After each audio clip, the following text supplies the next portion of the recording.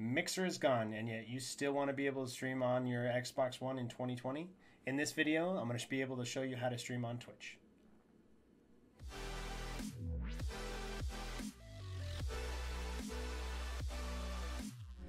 Hey guys, my name is Tergolive. I'm going to be able to show you how in this video to be able to stream off of your Xbox One. A lot of people that were streaming to Mixer are of course finding other options. This video is going to teach you how to link it with Twitch.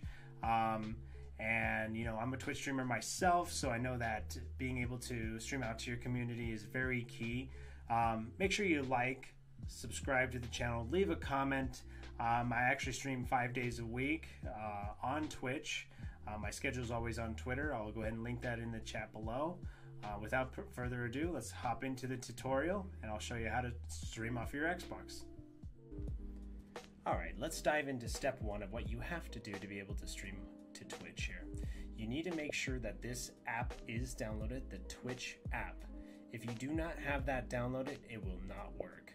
So you would want to make sure you go to the store. You can go to search, and then right there is going to be the Twitch app.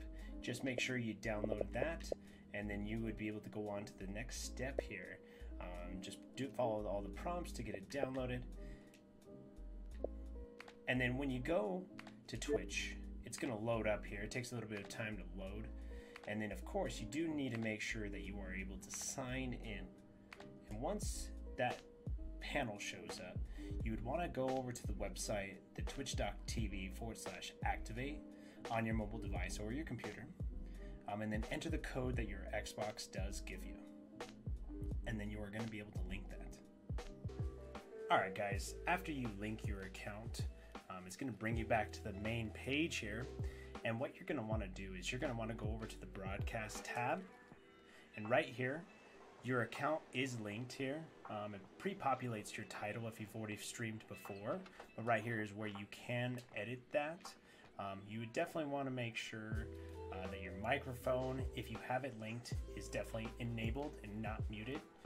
You can also choose to mute your party chat to make sure if you are not wanting to include that in the audio. Game volume, you can change those settings here.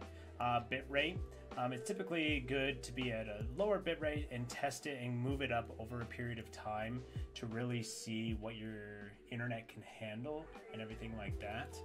Usually it does have automatic settings that you can work with here to test your overall internet connectivity. When I ran that automatic test there, it shows that my bitrate is acceptable at the 4117 here. And then on this, you can also change your stream resolution. Again, you do want to test your internet connection to really see which one is going to be most feasible for you.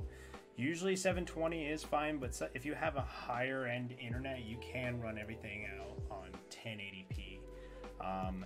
And that's really it here for that tutorial. You can also choose where you would like to put the broadcast bar position. So if you wanted to change where the chat was, everything like that, and it's fully customizable. And also at this point, you can also do the camera position. It won't let me select it, but if you do have the Connect or some form of webcam, you are able to connect that here.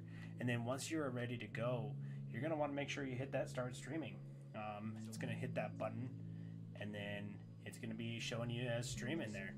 And then you would want to I'm going to stop it there because that's actually to my channel there. But yeah, if you guys got value out of this video, please don't hesitate to subscribe, like the channel.